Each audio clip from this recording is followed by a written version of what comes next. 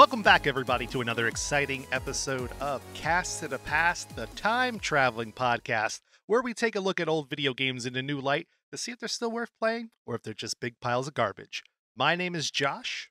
And I'm Tom, and we are, as always, unofficially sponsored by Sparkling Ice plus caffeine. I'm rocking a blue raspberry this morning. Josh, what about you? I'm rocking blue raspberry Kool-Aid. I'm drinking the Kool-Aid, as the kids would say.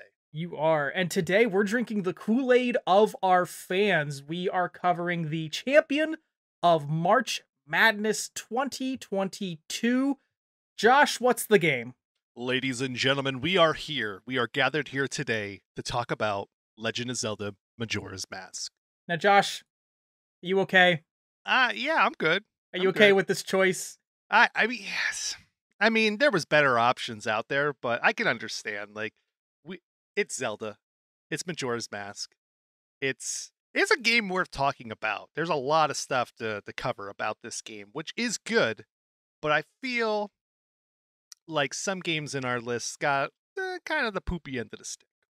Go over which ones you thought were underdogs who deserve better, just for listeners who maybe didn't check out the tournament. Persona 4 Golden.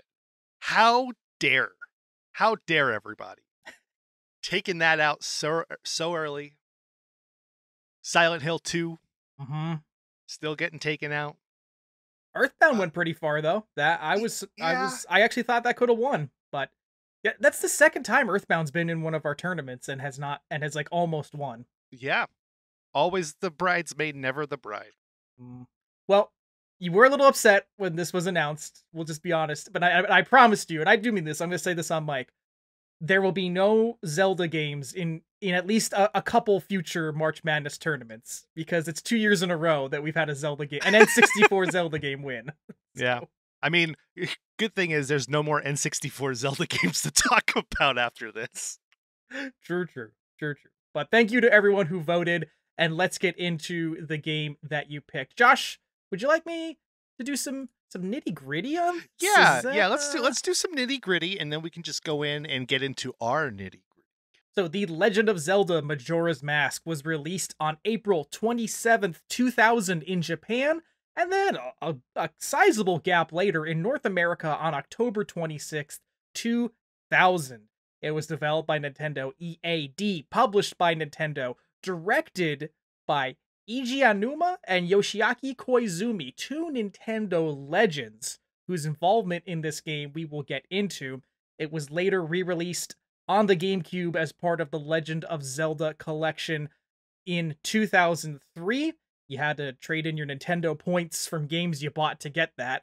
And it's been ported and re-released on several Nintendo Virtual Consoles since then. Josh, what was your history with this game before today's episode? I tried playing this a very, very long time ago, and I didn't like it at first. It was very confusing to me. Now, as a kid, I mean, 2000, I was 11, 12 years old-ish. Like, I was good at video games, but when it came to like puzzle solving and thinking, I was more of a hack and slash type person. I want to shoot everything and kill everything, and thinking in video games, that's ridiculous. I don't want to do that. Right? I want that mind-numbing, just action-packed fun. Going into this, I was like, I know it's the sequel to Ocarina of Time, and I know it's different. I know it's weird. And it really wasn't until the internet started to pick up with like YouTube and whatnot, when people started making videos and talking about Majora's Mask a lot more. And they were talking about, is it better than Ocarina of Time? Is it the best Zelda game? It's so different, but it's like different in a good way and all this kind of stuff. And just like listening and reading and stuff like that, I'm like, you know what? I'm going to go back in and I'm going to try it again. Still really couldn't get into the whole time manipulation and stuff like that. But I was so intrigued with the story. I really liked the story to the game. Okay. I think for a Zelda game, it is a very clean story that strays from what we normally know about Zelda. And I think what I liked about the game and what intrigued me the most was the story. And it's like, can I get past the gameplay stuff to enjoy this story. Once again, still couldn't really get into it, so I started watching more and more videos about it until I was forced to play it here. So what about you, Tom? Yes, got this release day back in 2000. I was very excited for this. I got the gold cartridge with the holographic. You know, I just want to say I don't know the answer. I'm sure someone on the podcast right now listening will yell at me. I don't think a gray version of this cartridge was ever actually produced. Maybe I'm wrong. I've just never seen one. Like, they marketed it as like, you know, if you get it on release, you'll get the limited edition gold cartridge, but I've never not seen a gold Majora's Mask cartridge. But I got it day one. I really liked it. I put a lot of time into this growing up, but I did move on from it for a few years, and then I've come back to it a lot because it's a game that I find a lot of replay value from, just because of the fact that its, you know, famous time system allows you to replay some of the best elements of this however many times you want. Great admirer of this game in terms of the 3D Zeldas. I put this on the upper tier of them. And you're not alone in your opinion of saying this game was kind of confusing. This does have a reputation of being one of the harder Zelda games, one of the more obtuse Zelda games. And we'll get into that in talking about its legacy, but that is my experience with it. And I see you were kind of Googling something. Did you find if there were any gray cartridges? I did, yes. So the gray cartridge is a not for resale cartridge version of it. That's the only way that it was available in gray. It was for not for resale. So it must have came in some sort of a bundle or whatnot. But the gray cartridges, from what I'm seeing in asking prices, track sales, they're going for around $1,200 to $2,000. Holy so shit. So it has to be some sort of heavy thing. 2016, it was going for around $700. So with, you know, inflation over the past 6 years, I can see it jumping up in price. How funny that the gold cartridges are just not special. It's the gray ones. Yeah, but the gold cartridge, there was two different versions of the gold cartridge. Okay. I believe there was the regular labeled version, and then there was one with like a holographic, like a 3D type thing, which I think came with like a special, not the special edition, but the special kind of day one. Yeah, day one basically, because that's what I had, and that's the cartridge I still had at the time. So okay. You either gold hollow or just gold. So let's go back in time. Let's go back to the year 2000. We were all, you know, we were like, oh shit, we survived Y2K. I didn't have plans after this. What are we supposed to do? Nothing worse could happen. Nope. Post Ocarina of Time. You know, you release something that has just an insane amount of critical acclaim. How do you top it? These were Nintendo's two sequel ideas, Josh. There was the project known as Uru Zelda, which Miyamoto heavily pushed for. He wanted a Ocarina of Time remix with redesigned dungeons. Does that sound familiar to you? Yeah, it sounds like the Master Quest. Yes, that is what it became, the Master Quest. And it was also supposed to be on the 64DD, the disk drive expansion that they were going to release. It was going to have a lot of improved gameplay features and new ideas, but that one didn't go forward. What did go forward was a project called Zelda Gaiden, translated as Zelda Side Story. And that's what Majora eventually became. Development started in 1999. Can you imagine, Josh? I guess you can't imagine, because crunch time exists in the industry right now, right? Yeah, it's true. They made this game in a year. And Josh, can you talk about some of the ways that they did that? There's a pretty obvious one. Yeah, I mean, you talking about reusing aspects, right? You know, every Zelda game has its special, I don't know, like its niche, its gimmick. Sure. And you're pretty much using the ocarina once again, right? The ocarina to manipulate time, to help out and whatnot. But yeah, I mean, it's focusing on certain areas of the game, reusing a lot of the aspects, even reusing characters and whatnot. Like, it's so weird because, like we said, it's a side story, but in the timeline of Zelda, which we're going to dive in a little bit later, the timeline to this picks up for the child version. So the meaty portion of Ocarina of Time, they're pretty much taking a lot of stuff from that and kind of popping it over here. But yeah, I mean, it's it's based it's based around a lot of the aspects of Ocarina of Time. The only major difference is the mask. Reusing assets, as you said. Let's talk about this real quick. On our Facebook page during the March Madness campaign, we had one of our fans when Majora's Mask beat Castlevania Symphony of the Night early in the tournament. We had a fan who was, upset, and they said something along the lines of, I would rather see Symphony of the Night than a cut and paste Zelda game. And all of our fans are entitled to their opinions, but I was a little kind of like, because I think that ignores the fact that, well, yes, it takes characters, it takes textures. It's not like we're back in Hyrule doing the same thing. We are in a newly developed area with new characters and a lot of new mechanics. And I want to talk about games, in your opinion, like, when are you okay or not okay with games reusing stuff? Like, do you think any part of Majora's Mask is honestly lazy? Like, in your 100% opinion? No. No, not absolutely not. Listen, I'm a huge fan of the Souls games, right? Okay. Dark Souls, Bloodborne, Elden Ring, all of those. And a lot of aspects are reused in those things. The fighting mechanics to some of the weaponry. There's certain characters that appear in all of those games as well. I think depending on how you do it, right? Like, for instance, BioShock Infinite reuses a complete area from another BioShock game, right? To great effect, yeah. Right, exactly. Like, I think if it's done in a way to help the story, I think that's fantastic. If it's done in a way to let's just get this out to get this out, that's lazy. Because, Sure.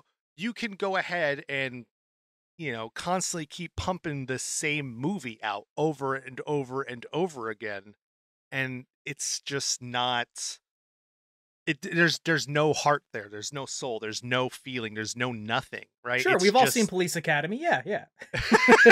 Yeah. No, I mean, like, when I was thinking about that, like, I know this is gonna sound weird, but I'm thinking of, like, the Twilight movies, right?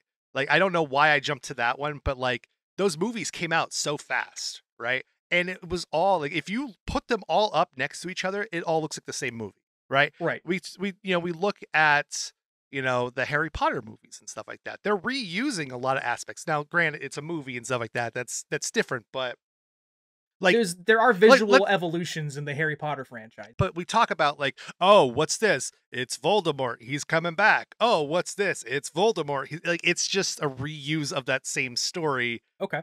Just with different things surrounding it, right? Sure. Like, and that's what we were getting with the majority of Zelda games. I mean, honestly, every single Zelda game, minus maybe 4 or 5, right, have the same story. The same cut and paste story. So if we're going to say, oh, well, this is a cut and paste of Ocarina of Time, no. Twilight Princess is a cut and paste of Ocarina of Time. Zelda 1, Ocarina of Time is a copy and paste of Zelda 1, right? It's the same game, right? Ganon comes back. Okay. You have to collect all the pieces to the Triforce to defeat Ganon. That's all copy and paste to me. Okay. No, right? That's an interesting, yeah, I'm... But it's what's surrounding that story. Yeah. It's the Venn diagram. You know what I mean? Like, you got your new stuff, you got your old stuff, and then you got the mixture in the middle. Look, I'm honestly wishing that we could get a lot more same generation sequels from smartly reusing assets, because I feel like it's becoming rarer and rarer, where it's like a big game comes out, and then it takes like 9 years for the sequel to come out because they're like, well, we got to push it towards next generation's consoles. N64 got 2 great Zelda games in one console generation. We have Breath of the Wild 2 coming up, and, it looks like it is taking the great base of Breath of the Wild 1, and it's like, well, we have a game that's not broken. How do we just expand upon it? The upcoming God of War Ragnarok, we joked eons ago in our old Sunday show about how, like, oh, what's the point of it coming to PS5 if it's also on PS4? But from what I've seen of Ragnarok, it looks like it's the same gameplay engine. It's just expanded and like, polished up. And until we get a new feature-length documentary about God of War 2, it's probably the same character models, just redesigned and polished up. And probably the most famous example, look at the PlayStation 2 Grand Theft Auto trilogy. You know, like those games came out super quick, and all they really did was just, change the setting, change the color and themes of the UI to make it the 80s or the 90s, but those are all the same engines. I would love to see more companies take this approach, because then I think we could probably get more quality games or get to live in worlds that we like, more often than, I mean, just for me, I don't have to wait not a decade between Red Dead sequels. If you've got a good Red Dead story, take the engine that already works and just build on it, like, yeah, that's my take on it. I think Majora's Mask could be a kind of an inspiration point for a lot of developers, but that's not how the industry works right now. Yeah, listen, we're just two middle-aged white guys on the internet talking about video games. What pool do we have? Exactly. No one listens to us. No, actually, please listen to us.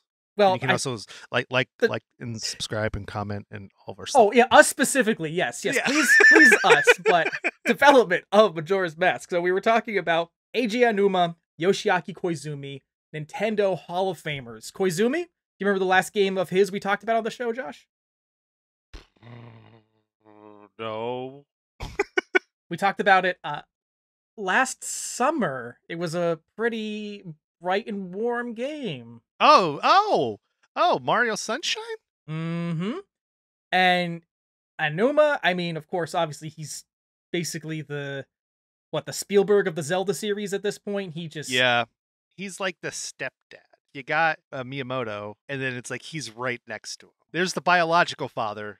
There's the stepdad too. He's good. He's doing good. Right. They balance out their time with Link. Link understands what his mom needs, and they're both cool. They both take him to baseball games, but separately. Never together. It'd be weird. Nope. Yeah, that'd be too weird. Too weird. So, do you know how they kind of split their duties on Majora's Mask? One worked on like the game schedule, like Yes. the 3-day part, and then the other one was focused more on the design elements and stuff like that, like your dungeons, your other towns and stuff like that. Not the clock town itself. Exactly. So you are correct. We found this from a translated Nintendo Dreams interview in 2015. Yoshiaki Koizumi designed the schedule system, and he was primarily focused with Clock Town, its residents, and kind of the schedules that make up the side quests in the game. And he also handled a lot of like character design for new characters or reworking old ones.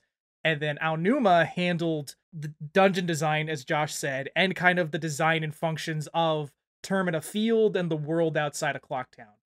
And I think it's just a good thing that this happened like this, because within a year, this is kind of a miracle of a game that it just all happened in a year. I can't see a AAA game happening this kind of cohesively in a year ever. I don't know. It's like, whatever your opinions of the final product are, I'm blown away by what they pulled off. Personally. So, okay, listen. In Ocarina of Time, there were puzzles that were tied to being young Link or being old Link. Mm-hmm. And that was creative and unique, and it was something that we never really saw in gaming up until that point. This leaves you at young Link, but stretches that idea over 3 days. So 3 days living in a world with all of these characters and all of these side characters and whatnot, where you get to learn their daily routine. You understand, it's Groundhog's Day, but over the course of 3 days. Mm-hmm. And how do you make everything perfect in 3 days? That is a great puzzle piece. Like, it's a great puzzle mechanic of the game that not only do you you're doing something on day 1, but it's going to affect halfway through day 2, but depending on what you do could affect day 3, or it could not do anything at all. Like, it's there's so much. Or and then we're going to talk about our favorite quests, but you could give your item to a particular character and then it could ruin the rest of the game. It could ruin the rest of the side quests and stuff like that, and you're not going to be able to do that. So it's like, how do you figure out the best combination? And we talk about references and we talk about what does this game inspire and whatnot. And like that is a very From Software and Dark Souls related thing. Like, Okay. hey, I'm going to do this side quest, but I have to give this person that item, but that's going to ruin me from getting this master weapon or this legendary weapon or this legendary spell because I would need to use it here instead. And it's like how do you manage everything over the course of 3 days? And I think Zelda Majora's Mask has done it to a way that is so smart and so creative that a lot of people were going to take, copy, and do their own thing with, but I don't know if anyone has done it to the scale that Zelda did. Right? You do it in Right. the course of one game, but this is doing it over the course of 3 days in a game. Do you think this cemented Aonuma and Koizumi within Nintendo's like hierarchy? Like, do you think this was kind of like their blank check? Like, okay, we like you guys are company men for the rest of your lives. You know? I don't know because like we'd have to talk about how this game was received Okay, we will get to to that. dive into that. Sure. So you mentioned the 3-day system. We've mentioned it a lot. Essentially, what they Did you said know is this game has a 3-day system? this game has a 3-day system. Yes. Wow! Playtime, it amounts to an hour. If you play for an hour, the 3-day clock will run out, and then you have to play the Ocarina of Time to go back, or you attempt to beat the game. A big reason they decided on this, besides just the creative impulses they had, is it allowed them to save on cartridge space. You know what I mean? Like, they were like, let's just design a set amount of stuff and then make you have to reset to experience it all. And this, enabled sharper textures, better draw distances. On the technical side, this decision helped make it a prettier game overall. And what even helped with the prettiness, if you want to call it, is the expansion pack. Mm. This was one of the games that required an expansion pack. Josh, could you summarize what an expansion pack is? So the expansion pack was pretty much adding more RAM to your N64, allowing you to run heavier games, I guess heavier produced games or more graphically intense games. Big boys, games. Big games that wouldn't wear or hinder your gameplay experience. Mm-hmm. You know, you had games like Perfect Dark, Star Fox had the Rumble Pack. Did not have the expansion. Rogue Squadron used it, and I think one of the rare games, besides Perfect Dark. You're right, it's a big one. Conquer? No, but I will tell you, Donkey Kong 64, which to my knowledge was not only the game that introduced it, because the expansion pack was bundled in, but it's one of 3 games that needed it or the game wouldn't play at all. So Donkey Kong 64, which needed the expansion pack to correct a game-breaking bug. Perfect Dark, which if you didn't have it, all you could play was multiplayer. And then this. They all required the expansion pack or they would not run. So back in the day, I had to separately buy an expansion pack with this. Can you think of any other times that something like this had happened? I got 2. The PlayStation 4 Pro and the Xbox. No, One X. actually, No. PlayStation is included with one of them, Ape Escape. Oh, interesting. You cannot play that game without a PlayStation analog controller. So the DualShock one, right? Yes, okay. Yes. Okay. And then the other one is Nintendo with Wii Motion Plus.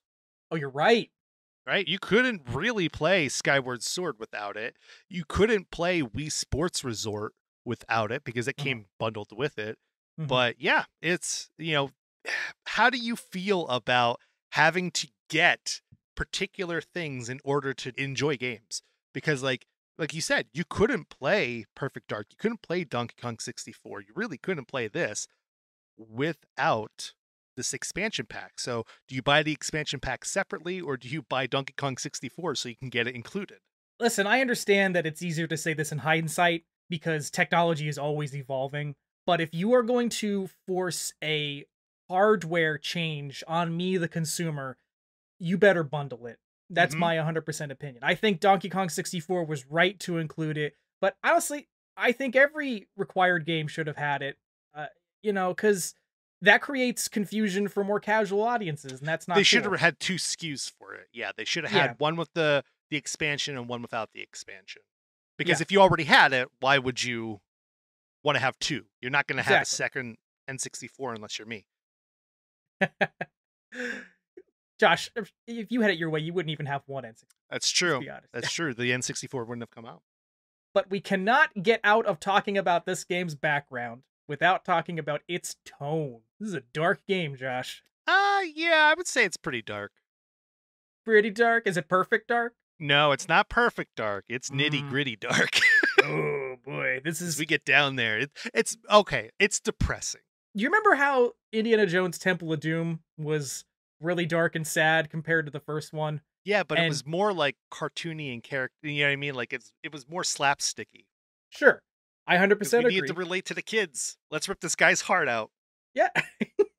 I didn't learn this obviously until years later, but essentially that movie was as dark as it was because Lucas and Spielberg were going through some shit in their lives. Lucas was coming off a divorce. He's point blank said in an interview, he was like, oh, I just wanted to make this Indiana Jones a little darker. So this game, I found out probably one of the most depressing anecdotes about it. More depressing than the game itself? Well, I mean, not more, but Or are you saying life imitates art? Exactly. So I kind of assumed maybe the crunch was a big reason why this game was sad, and it would make sense. So from that same Nintendo Dreams interview I brought up, they talked about how they attended a wedding in like 1999, 2000, and that was at a point in Japan's history where North Korea was threatening them with nuclear missiles. Like it seemed like they might do it.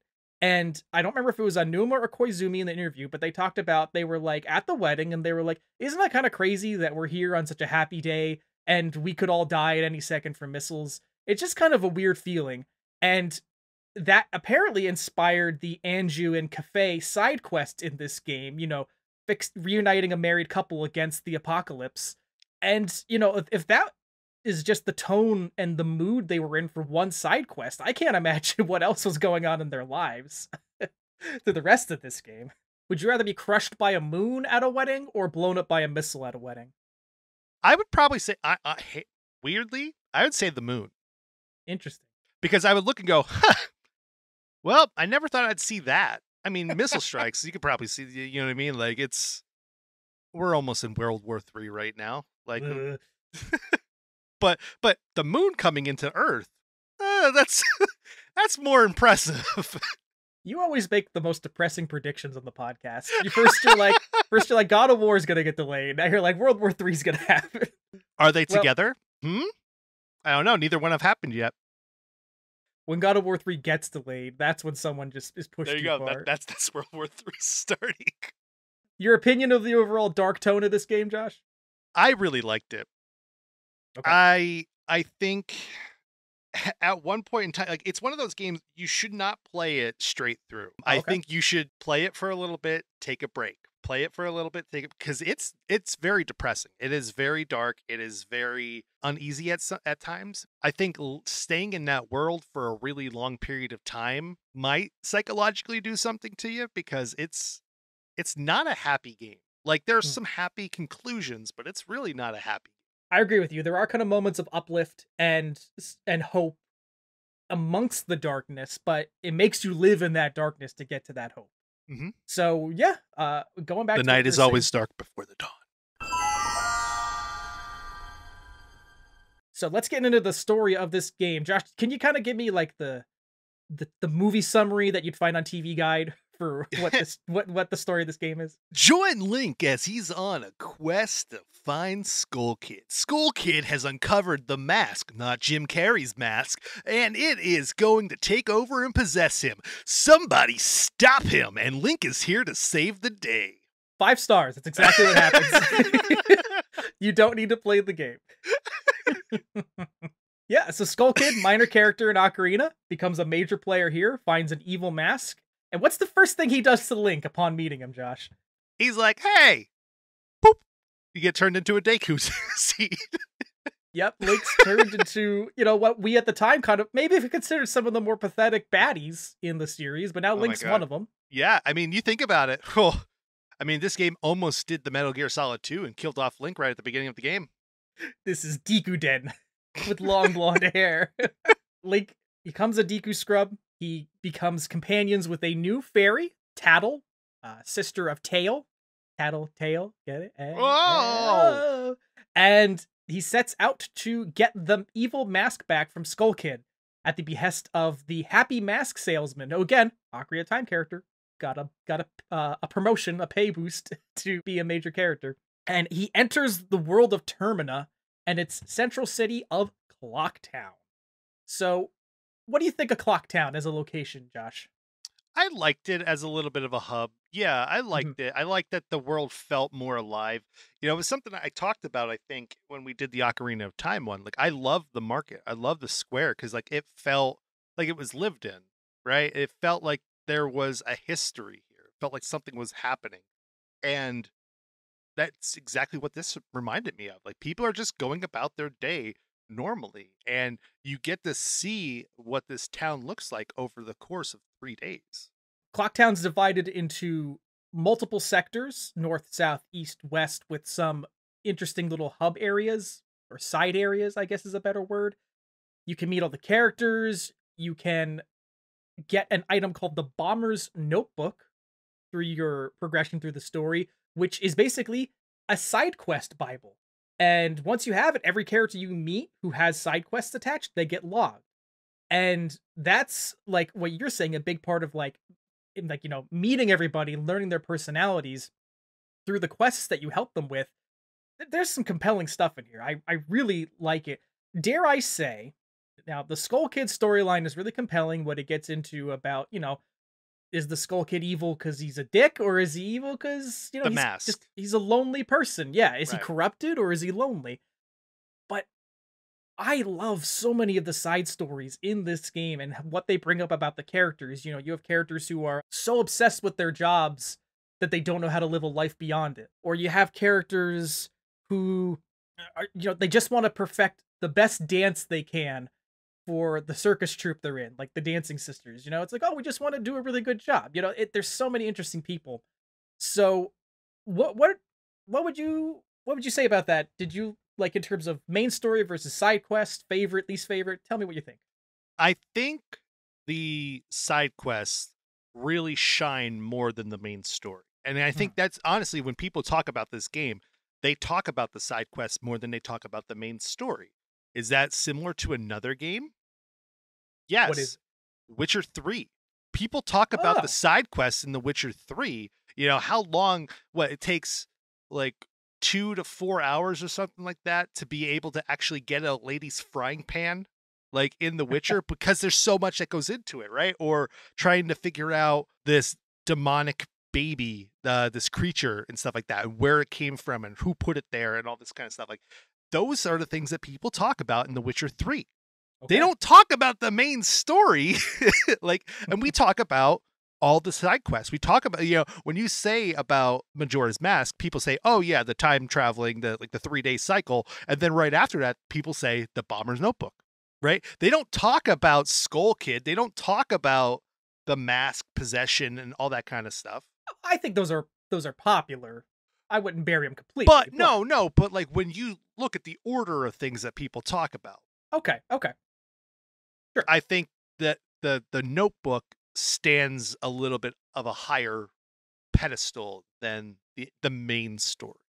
I think that adds to the replayability of this game, because not only do you have side quests which reset every time you go back to the first day, some of these side quests have branching outcomes. And you mentioned that way back when we were talking about, if you give a character the wrong item on the wrong day, it completely changes the outcome of things. The Anju Cafe storyline, which is probably the most involved side quest. Anju, the innkeeper, has not seen her fiance in a while. She doesn't know what happened to him. And over the course of the 3 days, you find out what happened to the fiance, and you go on this quest to reunite them. And if you do everything right, you can. But if you miss an order, or, in your detectiving, you don't find the right clues, you can mess up, and you can come and find all the participants on the final day being basically like, well, this is it. I'm about to be crushed by the moon. I'm going to die, and I'm not with the one I love. And that's where, you talk about the depressing stuff. Mhm. It's like, they really make it stark. What about you? What would you say is like a favorite side quest for you? Uh, I like the toilet paper guy. Paper, please. Yeah. Paper, please. Um, Tell people what that is, Josh. it's just this like weird like there's a hole in the floor I think it's in the inn. And there's just a giant arm that sticks out of it, and he's just like trying to find toilet paper so he can wipe his butt. Uh, and if you could give him paper, any paper, but if you give him the wrong one, that could affect another storyline, right? Like, Mhm. but I know I love it because it's just so stupid and so dumb. Yeah, but I mean, of course, yeah, the innkeeper. I think that's the one that kind of stands out the most for a lot of people. I do like the mailman quest also. Right. Yeah. He loves being the mailman, but he also wants to leave town because he knows the moon's gonna fall. But he's like, but I have to deliver the mail every day. Yeah, So, yeah. Like I like that there was like the confliction in him. Like I want to do what I love doing, but I also don't want to die. so outside of Clocktown, we've got areas that lead to the dungeons and the other storylines of the game. I feel like, and I'm sorry about the interrupting Meh. here, but I do feel like once again we talk about the list of things that people talk about this game. Nobody really mentions the dungeons. Nobody mentions the temples. Nobody mentions all of that kind of stuff. They usually just mainly focus on the side quest and then the main story of this game. I feel like it is like your fourth or fifth talked about thing in this game. Like your dungeons, which are regarded as one of the best parts of the Zelda games, like with their puzzle mechanics and stuff like that, is so far below on the list. But people talk about how great this game is. Like, are they I'll t- talking about how great it is based off of the story, or are they talking about how great it is based off of the gameplay? Because, mm. like, at one point in time now, does the story outshine the gameplay? I'll tell you why I think that. I think it's because two of these dungeons are some of the hardest dungeons in Zelda ever, and in terms of 3D or 2D, and I will even say that in 100% seriousness, those being Snowhead Temple and the Water Temple. And then the final dungeon is one of the more obnoxious temples in the game, and I'll get to why. But yeah, I think the difficulty and some of the quality of life things in the game as they were upon release kind of makes people don't want to talk about them. What I will say I do like about them is they all have very distinct themes. Southern Swamp, it's a poison swamp. It's very lush, very tropical. You go to Great Bay. The Zora community feels a lot more lived in than Zora's Domain did in Ocarina of Time. The main Zoras you're trying to help are a Zora rock band. I think that's pretty Yeah. badass. And then you go to Icona Canyon for Stone Tower Temple. It's all spooky and haunted, and you know what I mean? They all have their own personalities, which I really truly love. And it's at each of these locations that you will get a mask, which, going back to the mask-based gameplay, you can become one of the races of Termina. You can become a Deku, a Goron, or a Zora. Putting those masks on also gives you the abilities of said race. Josh, what is your favorite mask and mechanic? Okay, so my favorite mask is none of these. My favorite mask is the bunny hood. Gotta go fast. And like, I mean, for mechanic wise, I think the bunny hood is the best. And then Kamaro's mask. I love Kamaro's mask because it's so creepy and disgusting, and you just get to dance, man. You just get to, you just get to loosen up, and yeah, you just, woo, like.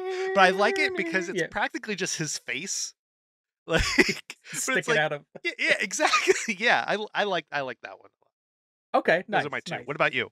Out of the transformation ones, though, what one did you like the most? I think out of all of them, then it would be the Zorro. It looks cool. Yeah, Its melee attack is badass, and Zora swimming. yeah. Hot take. Best swimming in all of gaming? I mean, it's up there. Honestly, I would say the swimming in Sekiro is probably one of the best I've ever experienced. Hmm. But because like I would not say the Deku. I think you spend too much time in the Deku. Well, it's the first one you're in, and Right. depending on how quickly you get out. Sure, I get you. Because it's very similar to like what I was saying in the Ocarina of Time. You spend so much time as young Link that it gets to be annoying. Like, and I think that one you spend so much time as Deku Link that it gets to be annoying. I like the bomb mask, because early in the game it's kind of a neat way to cheese not having a bomb bag or anything and just stick your face and blow up walls and stuff like that. Despite having played this game a ton, I actually haven't thought about most of the common masks before the transformation masks, to be honest. Because you don't need those like the regular common ones. You know what I mean? The side quest ones. You don't really need them. They have their individual uses at times, Correct. but right, yeah. I mentioned difficulty in terms of dungeons. Snowhead Temple, the Goron dungeon, that is centered around this like pillar of removable snow plates, and you're basically like kind of spiraling around, going up and down this pillar, and you gotta knock plates out on certain floors to get the central column to collapse enough to reveal rooms. That is probably one of, if not the most like kind of frustrating dungeon in this game, because it takes a lot of time and careful evaluation. I am highly positive that you can mess it up. If you punch out like the wrong sections and cause the column to collapse too much, you basically have to reset the day and go back and then come back to the temple and try again. Did you get, like, in your initial childhood playthrough, did you ever get that far? No, I never got that far. No. Okay, not until this. Okay. Yeah. How did you feel about it today? Like in this day and age? I mean, I had to play with a little bit of a guide when it came to it, because I was getting frustrated. Okay. But I don't think it was as difficult, because playing on the 3DS, your bottom screen was your map. Oh, I didn't know oh, we're gonna have a talk at the end. Keep going. No, but playing on the 3DS, your bottom screen was a map. So you kind of knew where you were at. You kind of knew where you needed to go, what you need to do, and stuff like that. But using a guide kind of helped me a little bit, you know. Yeah, no judgment. Because I never wanted to get frustrated, right? Because then if I got frustrated, I knew I was just going to sit it down and not come back to it. Yeah. I had a player's guide for Ocarina of Time. I don't think I had one for Majora. And hey, player's guides, even though they kind of don't exist anymore, and now people just kind of watch YouTube walkthroughs, there's nothing wrong with them. Oh, no. If you need help, go for it. We're, get good mentality can be kind of toxic. We're not about that here. Oh, well, except for Souls. Josh will just tell me to get good at Souls. But anyway. But the Great Bay Temple is the second one, because that involves a series of basically pipes and plumbing systems in this temple that redirect the current of the way the water flows. And again, it's a lot of memorization and like, okay, if this current goes here, you got to be really specific to get where you want to go. And if you mess up, you don't have to reset the clock for this one, but you do have to go all out of your way to repeat things and fix things. Frustrating. It was annoying, because like when I go into these, yeah, I said I use the guide, right? But it's like, it's not till after I try to do it myself. I want to see how smart am I. Turns out I'm usually not that smart. No. But when it comes to these, I think that's where I got frustrated the most, was the water system. And then Stone Temple, as we mentioned, it's the final temple out in the desert. What I personally feel and what I've seen people complain about is that requires playing one of the final songs you get, the Elegy of Emptiness, which creates statues of Link in his different forms that you can leave on switches. And that dungeon is really switch heavy, like open this door, play the song to leave a statue on a switch, flip the temple, play this song, and you have to manually play the song and transform manually between the masks so many times that it's a point of frustration for people, because it gets really tedious and just But I think bad. atmospherically, I think it's the best. Sure. I love the music from it. I love the kind of inverted, like it's got a really atmosphere, personality. All of these are heavy on it. Would you say that these dungeons are better, worse, or on par with Ocarinas? Well, if I'm just doing a 1-to-1, because there's only 4 dungeons in this game compared to the 8 in Ocarina, so it's cut in half. If we go Southern Swamp to Forest Temple, I think Forest is still...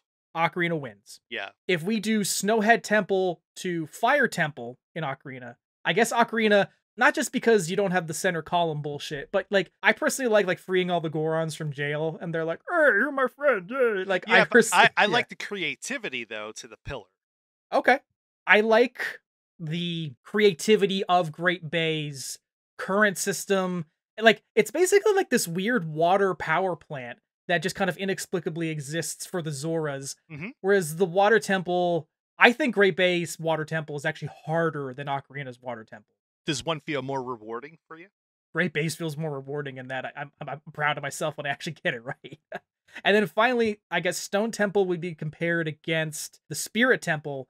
I like Spirit Temple way more because you do it in 2 timelines as young and adult Link. So 3 out of the 4, I prefer Majora. Okay. I'm like a dentist. 3 out of 4 dentists prefer Majora to Ocarina. And you also have, the moon, but that's not really. Yeah, it's a weird kind of mini dungeon in its own Yeah. right. But yeah, you get to that at the end of the game after you've completed the dungeons and freed the giants that dwell within them. You can go back to Clocktown, summon the giants, they hold up the moon, and then Skull Kid retreats into the moon.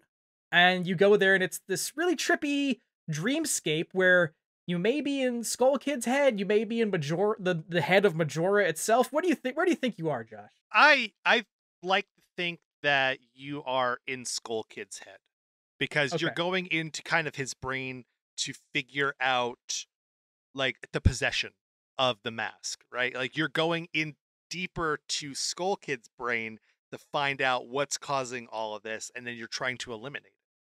Right.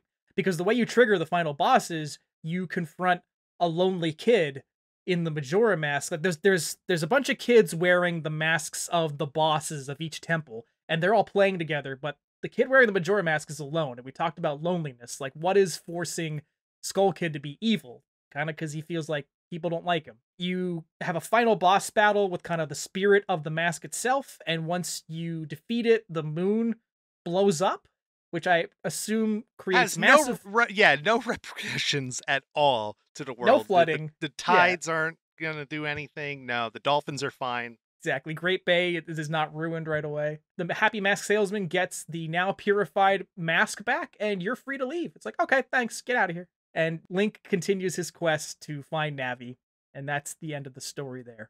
Art design wise, how do you feel about the game? Art design wise, I mean, it's Ocarina of Time's art. I think, I mean, like I said, the 3DS version much cleaner, much more polished. Okay. Very similar to like we talked about when it came to Ocarina of Time, but I think I prefer this art style a little bit more over Ocarina. And I don't know if it's because I prefer the darkness or the grittiness of this, because we talked about Ocarina of Time, and I said you shouldn't play Ocarina of Time. You should more focus on Twilight Princess, and that might be because of the tonality. You like your Zelda games darker? Yeah, I mean, I really do. And that's why I think Breath of the Wild 2 is going to be much better than Breath of the Wild 1, because it's going to be a much darker tone to what we got in Breath of the Wild. Okay. Where Okay. Breath of the Wild was more curiosity. You know what I mean? It's fresh. It's like you're a newborn baby waking up and rubbing your eyes and walking out to your temple and everyone going, "Huh, a Sheikah Slate? I haven't seen one of those in 100 years." But now everybody knows you, and they're just like, Yeah. oh, it's Link. What do you want? What do you want? Yeah, you got Sheikah Slate. Great, whatever. I don't care. I think this is a gorgeous game. A lot of things obviously look better than Ocarina of Time. Termina Field feels more active with stuff to do than Hyrule Field. Yeah. It also just looks better. Like the grass looks more lush, even though it's still kind of, N64 polygonal. The towns look better. And as you said, more lived in. There's like cracked sidewalks and dirty walls and kind of posters hanging everywhere. It's a nice, smart upgrade where they clearly were thoughtful about how can we just make this look better. And final opinion I need from you, soundtrack of this game. What's your take on the soundtrack? I love it. I love how trippy and industrialized it is compared to how chipper and how joyous Ocarina of Time came off. I really do like that this was just like, let's just throw a whole bunch of instruments at the wall and figure out what type of sound it makes. And Sure. we're going to do it. I mean, that's what we're just hit record, do that. Great. That's the dungeon sound. All right. Like next. Now, absolutely. The use of synthesizers and just these moody, dark piano chords really pushed this game in terms of we're talking about its depressing tone, but it's like interesting tone. I don't know how big of a David Lynch fan you are. but for listeners, if you haven't seen the show Twin Peaks, a lot of familiar kind of influences in the soundtrack of this from there. I could never definitively find anything that said if Eiji Aonuma or anybody, specifically pulled from Twin Peaks, but, a dark and depressing game that's really moody and atmospheric, like that's something that seems right up Lynch's alley. But beyond that, like how each of the transformations have their own unique musical instrument, like the Deku Scrub has weird kind of bagpipes, the Zora's got this badass guitar, the Goron's got his little bongos, and there's even a side quest based around like each of your forms playing your instruments at a concert and all coming together. Like music is used really well here.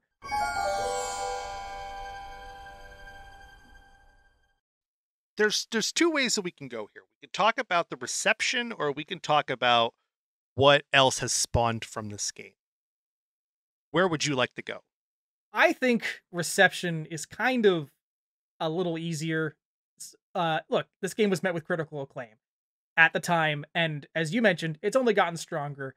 At the time, people were like, it's not better than Ocarina, but it's impressive all the same. A lot of 9s, 10s, A+s. The Tampa Bay Times gave it an A+, Josh. Can you believe it? You know what? When I think about all my video game reviews and stuff like that, I always go to the Tampa Bay Times. Exactly. TBT, so as we like to call it. TBT. But let's get into influences, because I think it's important. I think this game did give us a lot of cool stuff.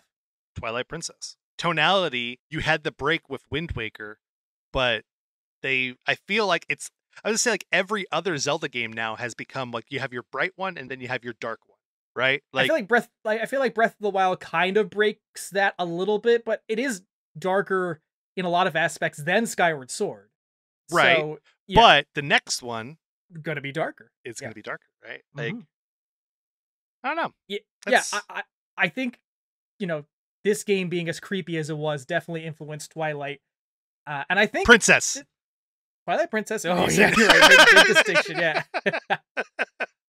But yeah, I think this game and the way people were attached to it probably caused the rejection of Wind Waker. Wind Waker is not a bad game. It was not a bad game when it came out. It's not a bad game now, but people were like, no, you gotta take them one at a time, I think. Like you were saying, like, they can't all be dark. No. Zelda, there's a lot of, bright, happy, kind of hopeful vibes that each of the Zelda games bring to the table. If they were all just dark and depressing, I think Zelda wouldn't be Zelda. Yeah. Personally. Right. No, but that's the thing though, right? Like Zelda 1, chipper, happy, all whatnot. Zelda 2, ridiculously hard, a little bit more darker in its tone. Link to the Past kind of combined the two, because your normal, like the game it has a darker tone to it, but it does have that open, like during the daytime, during certain villages that you go to, there is a lot of joy in that game too. But then there also is a lot of darkness there. Link's Awakening, I would say it's pretty chipper coming from that. And then Oracle of Seasons and Oracle of Ages, they are a little bit tonally darker. Well, that's actually funny you bring that up, because just within the two of them, I think Seasons is chipper and Ages is darker. Right. So, like, right? yeah, just so it does seem like your every other Zelda game is darker. This comes at the tail end of the N64, not like the very final year. The N64 would go up to at least 2002. But, it's an interesting example of right as a console is about to retire, we start seeing the games that really pushed it towards what it could do. Obviously, because developers have had years to figure out all the kind of secrets and tricks of a console. Here's some of the games released in the N64's final years. You got Perfect Dark, you got this. Banjo-Tooie, WWF No Mercy, Dr. Mario 64, Pokemon Stadium 2, Paper Mario, Spider-Man, Conker's Bad Fur Day, and then the final N64 game, Tony Hawk's Pro Skater 3. Is this the best run of N64 games, Josh? Yeah, and that's me coming from somebody who doesn't really like the N64. I just think it was interesting to note, like, a lot of the beloved N64 games people talk about, they came out kind of one at a time. Like, we had Mario 64, bit of a gap. Star Fox 64, bit of a gap. Ocarina, this boom, is boom, just... boom, boom, boom, boom. Yeah, one after the other. and It's it's almost like the massive. launch of the Switch, when the Switch came out and there was a big game every month. So you're saying the final years of the Switch are going to be amazing? Well, no, I think that they started off too strong. Oh, so you're saying this is going to be a reverse Yes, N64? Oh yes. no. The ongoing popularity of it caused the demand for a 3DS remake, and I did not know that you were playing that for this episode. I think that's really interesting. Well, the same way that I played Ocarina. I just didn't think that is what you were gonna do. Yep. Now, give me your overall impressions of what you remember the N64 version being like and what the 3DS version was like. The N64 version, I thought it was a little clunky. I thought it controlled very similar to Ocarina of Time, which I wasn't a huge fan of the way that that moved and how it operated. But playing it on the 3DS, it just felt modern. It felt just better is a stupid word to use right there, but I think it just felt like it should, right? It's not the nostalgic glasses saying, "Hey, it's going to, this is what I remember it." Like, no, this is how it should feel. This is how it should have played. See, that's really interesting to me because while I have not played the Majora's Mask remake, the YouTuber Neryl, who I follow a lot, he does a lot of interesting breakdowns of games.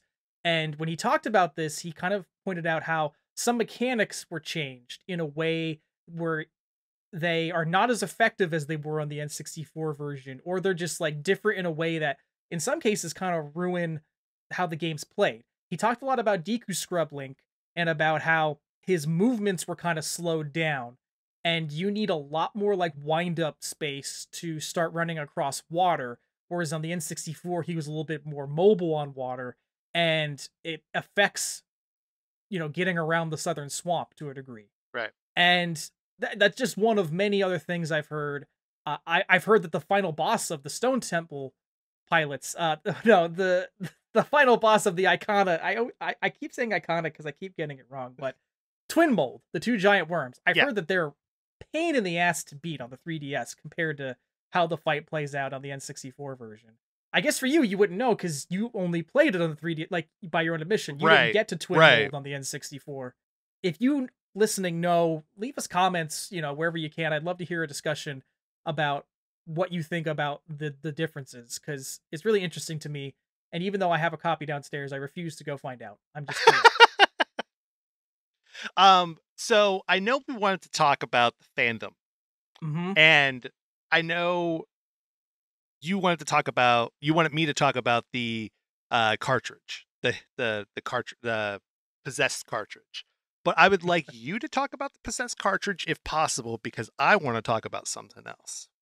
Oh, all right. So yeah, in our research, I threw Josh Ben Drowned, which, if you don't know, it's one of the earliest examples of creepypasta. Josh, do you know what creepypasta is? Yeah, creepypasta is pretty much like, I don't want to say like your first like area, like the first carnation integration of like Reddit, but it was a place that people went and posted up spooky stories, right? Like their own like fan fiction of things that could have happened, things that didn't happen. They, I think Slender Man came from creepypasta. It's basically internet urban legend. Yeah.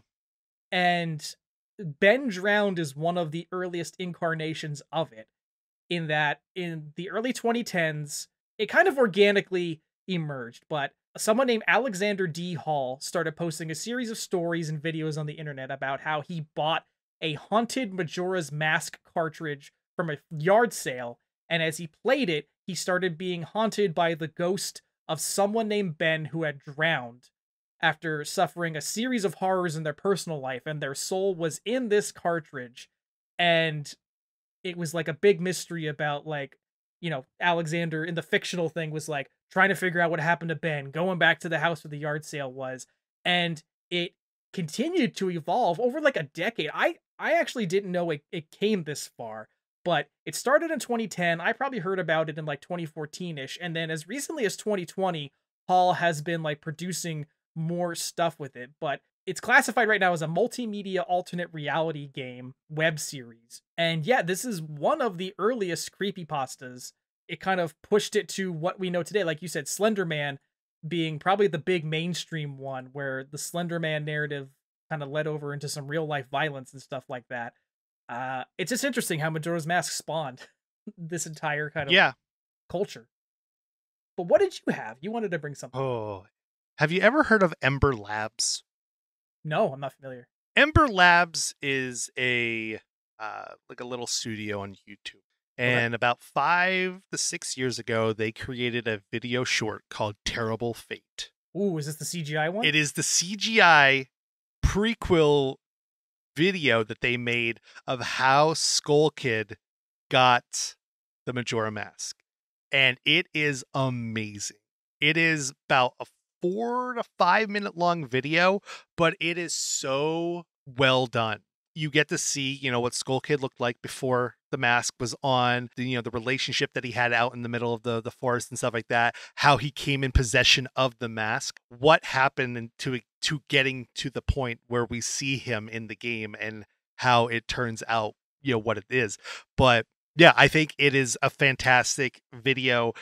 It is one of those just great fan-made videos that, people just love this game so much that they went ahead and I want to make my own CG thing. And they could have used it like a lot of people do of I'm going to use this to see if anybody would want me to work on a video or a movie or something along the lines of this. But tonality wise, it's the same as the game itself. There is just that darkness or just there's a creepiness kind of lingering in the background of everything in the game. And I think it is an amazing short video that you should definitely give them. Yeah, I mean, there's 11 million views on the video already, but I think you should definitely, make it 11,000,001 or 2 or 3 or 4 or 5. No, I agree with you completely. In terms of fan-made gaming films, it is up there, top tier, and the animation is really incredible. I've got nothing else to add, but please check it out for yourself. Very, very good. Now, before we get to our classic question, Josh, let's get an important question out of the way. Is this better than Ocarina of Time? Yes. And why do you think that? I think story-wise, while it might not be as praised that of what Ocarina was, because Ocarina is a cookie-cutter hero's story, hero's journey. This is kind of a what if scenario. I think overall, for how fast it took to turn this around, the quality of the story, how it's a smart story. It's a completely original story compared to what we had originally with Ocarina of Time. I think they took a lot of risk in this game and it paid out more. It is, I think, just a much stronger, cohesive story. And I think it's great because, do you want... Oh, I'm going to say this and I don't want to. Oh, do it. Do you want The Force Awakens or do you want The Last Jedi? Do you want something that's cookie cutter and familiar, or do you want something that pushes and tries to do new things and go in new directions so that this franchise can evolve? I think I want Majora's Last Jedi. And one worked out way better than the other one, right? I think Majora's Mask worked out better than Ocarina of Time. I think Force Awakens worked out better than The Last Jedi. But I would agree with you that I think this is better than Ocarina. We're using Star Wars analogies. This is the Empire to Ocarina's New Hope. It's like when I was younger, I like Empire, but when I was younger, it was like Empire's way better than New Hope. And then I listened to this fair argument that it's like that's a bullshit argument because you don't have Empire without New Hope. It's like kind of pointless to say which is better. Functionally, sure, Ocarina is still a masterpiece, but I respect that this game does more with less. If we found some way to distill this down to a percentage, arguably this is probably less traversed space, but everything has such depth, such better writing, personality. Nothing's wasted. Yeah, exactly. I use the Hyrule Field versus Termina Field example just to say that there's more to do even in just the overworld. But yeah, I would rather play this than Ocarina if a gun was to my head. So the eternal question of would you skip, play, beat, or complete? I say beat. Interesting, because you were on the border of skip when we talked about Ocarina. Yeah. But this is bumped up to a beat. Okay. Yeah. I think overall If you want a unique experience, if you want to see storytelling to such a complex but more enjoyable and pay off demeanor, I would say yes. Technically, I would say beat this game. Completing, there's some quests that you really don't need to do. There's some that are not, they don't have a great payoff. But in the process, if you see a story that you like, oh, I'm going to go do that one. Yeah, I'd say beat. What about you? I'm a complete guy for this, just in that I think I personally am fine with, like, sure, not every side quest is a winner. There are some where it's just like, all right, cool, I helped you. But going as deep as you can into this game really brings out the true rewards of the storylines and the items. I can't believe we didn't talk about the Fierce Deity Mask, but yeah, that's the 100% reward. You get turned into uber adult Link with just this one-hit kill sword. That's pretty epic. But you get it at the end. True. You right? don't like that. That's the thing. Like, that was what I hated about Banjo-Kazooie. Hey, go ahead and complete all these things to get this particular item that you can't use okay. You use it for the end. It's basically, did you do everything? Here's an easy finale of like a boss fight. You know what I mean? It's a reward for those who went the extra mile. But here's the thing. You can replay all the bosses in this infinitely. And once you have the Fierce Deity Mask, you keep it forever. So you can go back and use it against Odolwa and the bull and the fish. I forget all their names, but you can reuse it in circumstances. So that's a complete from me. Beat from Josh. And that has been your March Madness 2022 champion. We hope you all enjoyed it. Yeah, I hope you enjoyed it. Because Josh did. No, I enjoyed it more than Ocarina. But until next time, this has been Josh. And I'm Tom. And we will see you in the future. Or if you have an Ocarina 3 days in the past. I can go back to before I threw my back out. God, we're old. While we boot up the Triflux capacitor, please take some time to subscribe to the show and leave us a review wherever you listen. This show is nothing without you, and any support helps. If you want to connect with us and discuss the past, present, or future of gaming, check out Bad Elephant Gaming on Twitter, Instagram, and Facebook. And don't forget to watch our other videos on YouTube, where we bring you gaming experiences you'll never forget.